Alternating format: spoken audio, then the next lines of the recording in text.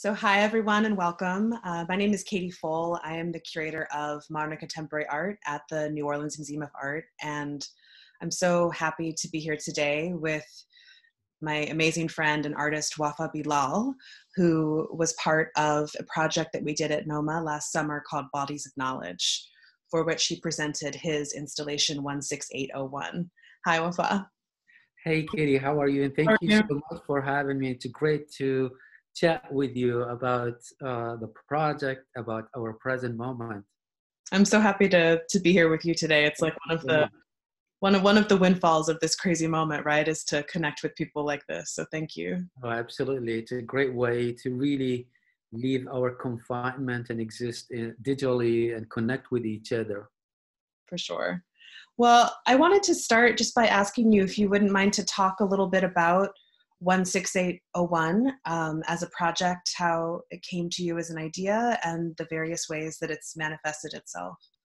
Yeah, thank you so much. So I think we have to go back to 2010 when I got an invitation by Shermoy Matra at AGW to do a project about the lost culture of Iraq, specifically libraries.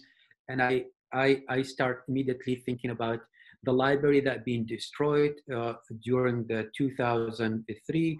And during my research, I come across to one of my beloved libraries. It's the library of the College of Fine Art in Baghdad, which was destroyed in 2003 because of looting and the invasion, and they lost 70,000 books. And since then, they never recover from that loss. And at the beginning of the project, I was thinking about a project that is an installation to inform people of the loss.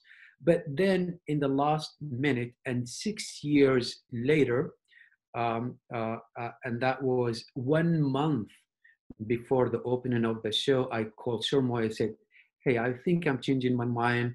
I'm not going to do an installation to inform, but rather an installation for participation and addressing the key issue here, which is a post-conflict. I think our separation, we always trying to, we exist in these two zones, the comfort and the conflict zone. We're trying to inform people of what is happening in the conflict zone. But I wanted this project to move forward, to usher a new era of Iraq into the future. And my hope is, and still, to uh, give an aid, a hand, or allow people to um, to imagine their future, and they are not left behind after the dust of war settled. So I told Shermoy, I'm gonna tell you the project, and if you don't agree with it, I will just abandon the new idea and go back. And I said, let me tell you first the title. The title is 168 hours and 1 minute. And the title comes from an anecdote from Iraq history. In the 13th century, at the highest of the golden age of Islam, the Mongolian invaded Baghdad and destroyed all the library, including the library, the House of Wisdom, Beit al-Hikmah. And for them to cross the Tigris River, they gather all the belonging of the libraries in Baghdad, dump them in the river to create a bridge to go to the other side. And the story we were told, the Tigris River ran blue for 7 days, and that is where the title comes. The 7 days equal 168 hours, and I added 1 minute looking into the future. So I imagine after 7 days, all the knowledge washed out of the books. I wanted to pick up these books from the river, put them on the shelf, and give them as a reminder of people who participated in the rebuilding of the College of Fine Art in Baghdad. And luckily, people worldwide have participated in this project. project, 1,000 books, and many of them are continue to go to Iraq. In addition to that, I'm happy to say I did a second Kickstarter campaign to raise funds to give to the student and faculty at the College of Fine Art to build the reading room, and that was a great step too. Other direction or collaboration, I collaborated with the veterans in the Veteran Biennial in Chicago, where I work with the veterans who turn their uniforms into papers, artist paper, and these the artist paper we offer them as a gift instead of the white books. And some of these papers made out of uniform going to go to Baghdad to the printmaking department for the student to create artwork and send it back to the state. Wow. It was an amazing thing to be part of this project in New Orleans. And the image that we're looking at right now is an image of NOMA's galleries with NOMA visitors interacting with the library. And as a result of the project in New Orleans, over 500 books were donated by people that visited the museum to help restock this library. And you know, something that really drew me to presenting this project in New Orleans was a lot of the ways that you're thinking about the fragility of knowledge, and you know, even this legend that you're talking about, right? This idea of knowledge being lost as a result of water. It resonates, I think, in such powerful ways in New Orleans, even though that feels so far afield from Iraq in certain respects. And I wondered if you could tell me a little bit about what it meant to you to present this project in New Orleans, and you know, how it felt having it here and being here and coming to visit the city during the installation. Yeah, first I wanted to really thank you for making that happen. And I felt right at home, and it was remarkable what you really did there. Beside the 500 book we collected, I collected so many connections and stories from the local, from the musicians to the veteran who come, to the art goers, to the student. So that was part of it. But I think why this project resonate in New Orleans a lot, because both of these places suffer from man-made disaster. And both of these places being left with no hope after the dust settles, after the water recedes, right?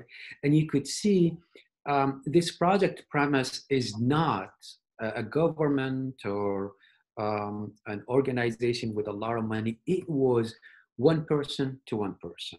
It was rewarding the person who is receiving the book and the person who is given the book. And you could see, I think there is a mental connection, but also there is a spiritual one into this project. And I think that comes from witnessing losses and the idea of empathy. The project, and I think a part of art and part of what we do, we raise questions, but also can we trigger people participating through that simple mechanism of empathy, especially for the people who are witness that. And I think when we come together, we are able to build these destroyed places by the man-made disasters. Yeah, and I think, you know, it's through projects like yours, right, that encourage that kind of direct feeling of connection to things that could feel very far away sometimes, that I think can really help with that conversation. I mean, I think, you know, the thing that I found the most powerful about being part of that project in New Orleans is that question that the title poses that you just spoke about, right? Like, what do you do in that moment after loss? Yeah. How do you shift from loss and disaster to recovery, and what does it mean? And I think, you know, so much of your work has been about that, right? How do we go from this place of violence and loss to a place of hope and recovery? And I wondered if you could talk a little bit about how you feel like this project has helped you think about the moment that we're now facing, where of course you know, the questions that you're asking in this project, I think resonate so powerfully with what we're all going through and the moment that we're kind of facing right now.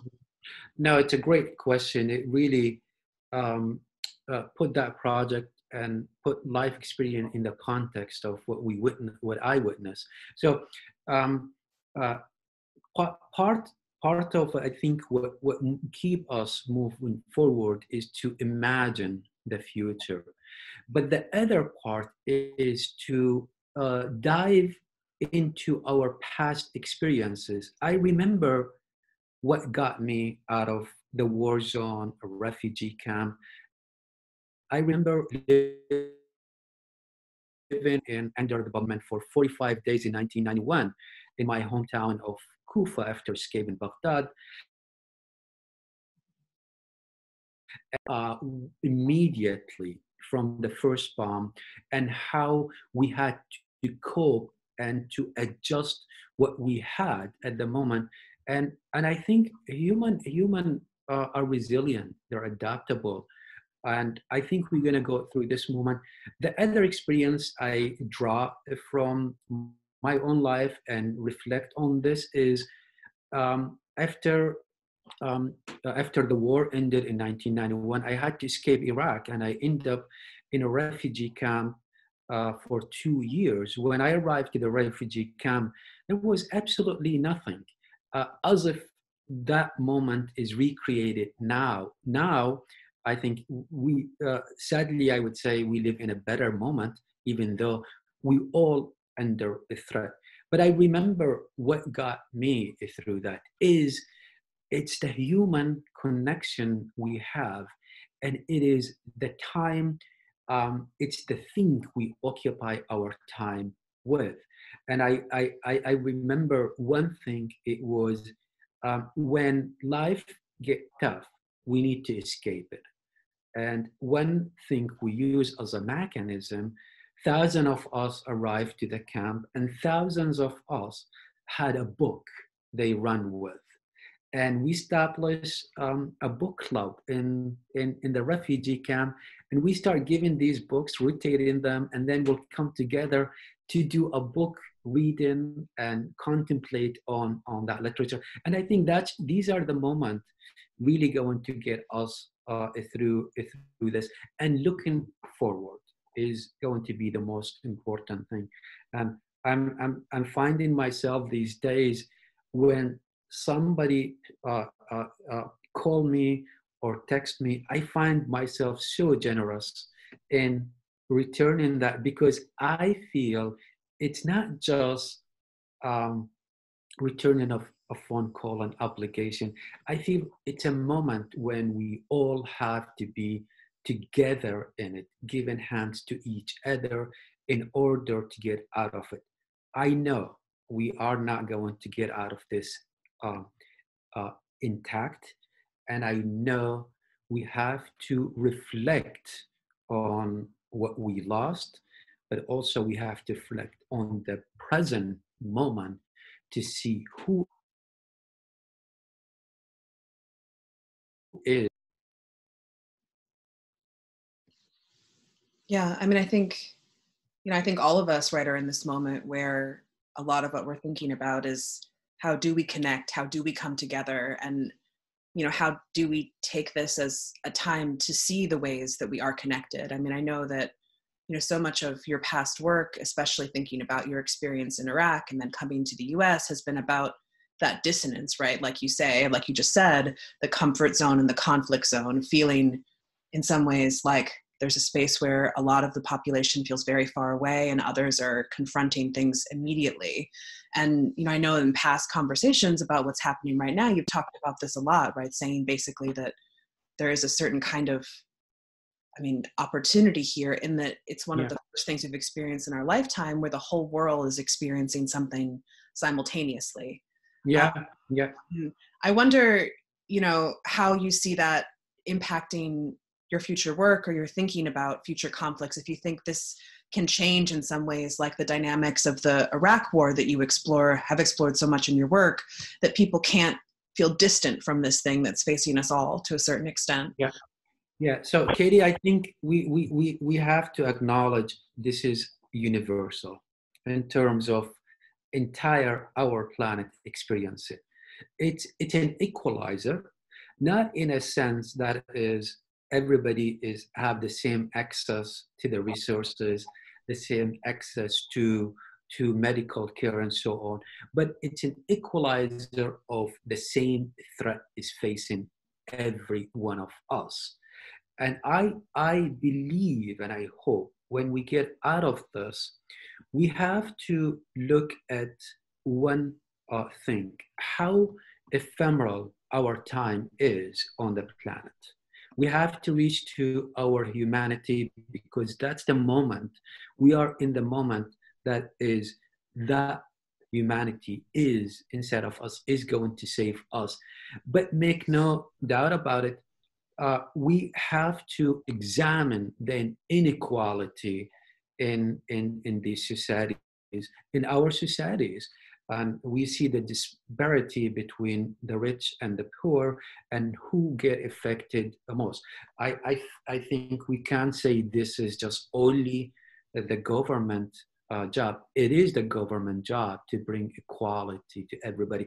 But I think it is also our job individually, no matter who we are, to address these issues. And the most important thing is, how can we leave the planet for next generation a better place than we exist in it?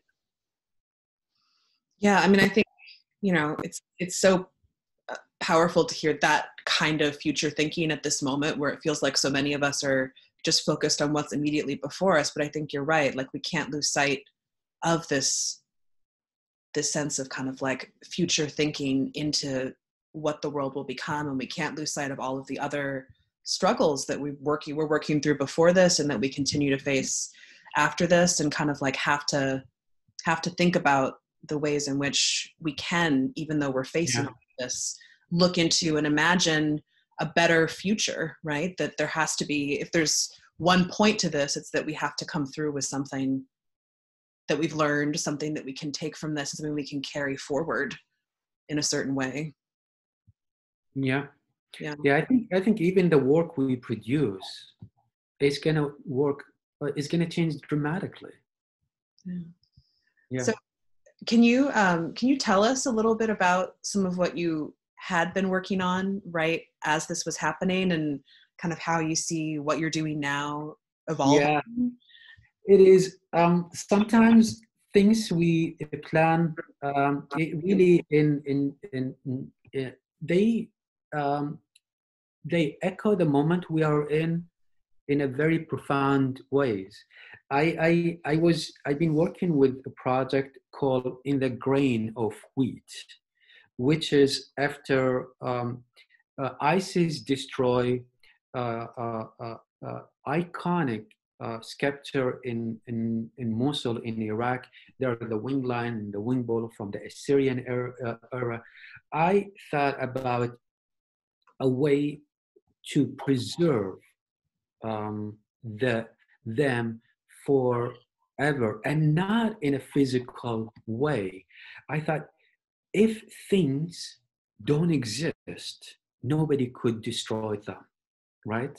So I, in collaboration with the Met, I scanned what the two replica they have, the wing lion and the wing ball, and then I turned that 3D digital scan into binary code. The next step is to attach that binary code into the wheat and insert it in a wheat plant. So attach to the protein, insert into the wheat plant, and then plant it and harvest it. This way, anytime any generation gonna come after us will be able to reverse the technology or scan the plant to recover the sculpture and the the cultural artifact. Because when a force come in, what do they want it to do in order to destroy the culture? You destroy the art work and their artifact. What if doesn't exist? What if it's all ephemeral and it could pack it, and even you cannot see it? That while I was doing this, we all ran away from the threat. And what did we do? We isolated ourselves and we become invisible to the threat in order to save ourselves. And that's how things, projects get connected in a very profound way. I never thought about them.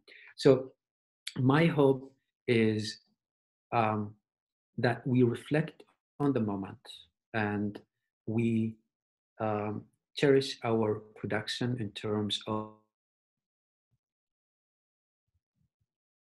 time, using this profound moment to prevail over all the issues we're facing in our own life. It's going to go. I mean, we are going to come out of this again, not intact, but it's going to be a moment of reflection. It is going to be a sobering moment, and it's going to be a quiet and a profound one. Yeah, I think, thinking about the moment that we're in right now, the thing that I'm really connecting with about that piece is kind of the idea of like the macro and the micro, this idea that, that these ancient sculptures could be in some way equalized with a grain of wheat, right? That all of these things can be carriers of culture and memory, and that you can think about them not, with the icons of civilization on the one hand at the Met and the grain of wheat being harvested by farmers, but that we have to kind of come to an understanding that every tiny aspect of our lives, the decisions we make, the food we eat, spirals out into all of these bigger cultural questions. And that, I mean, in certain respects, right, the small, tiny actions we're taking today about how we move and if we move and what we eat and where we get it and how we're interacting with others right now, right, are part of something much bigger. Yeah, and also is how nature and technology coming together to preserve a human artifact, to preserve culture. And think about this moment we are in, compare it to 1918. We are doing much better than that time, and it has a lot to do. We study, we our past, and we apply that knowledge to the present day. So my hope is we take that experience and how we were and take the studies and apply it to the social disparities between the classes we have. Yeah. Well, I think, all of us have a lot to learn from, the example that you have presented and the way that you have dealt with this both in your artwork and as a person. So thank you so much for Well, Katie, thank you so much for talking today providing. and for coming to New Orleans over the summer and talking to me now. And we hope to have you back in the city before too long. And thank you so much. It's a great pleasure, and thank you so much for providing me the physical platform at the museum, and now the virtual platform to reflect on that experience and our present experience. Thank I'm you. grateful. Thank Thank you. you.